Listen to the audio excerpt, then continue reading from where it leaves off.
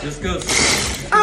Destroying shoes is arguably what I'm best at. But surprisingly enough, I've never taken a saw to one before until today. Now, I will be honest, this was Zuki's idea, and I didn't think it was gonna work. I thought the saw that we had was not gonna cut through these shoes, but it cut through like butter. So as a lot of you guessed in the last video, the objective of this was to make like an eBay Dunk-inspired Kizzo. So we took 3 pairs from 3 of our past releases, and we cut them up. Of course, there were defects, though. There were just so many comments like, why would you do that to a pair of shoes? I would have taken them, waste of money. We own the company. We can do whatever we want. And today, we decided to cut up some shoes and make a cool little piece because obviously you can't wear these, so they're just something cool to look at, I guess. We also cut all the tongues up, put those together, and added all the sets of laces into one shoe. And I will admit, I think they look sick. I didn't think it was gonna work, but it's a really cool looking piece, just like the eBay Dunk. Now I need to know what to do with the right shoes from all these pairs and also what you think of these.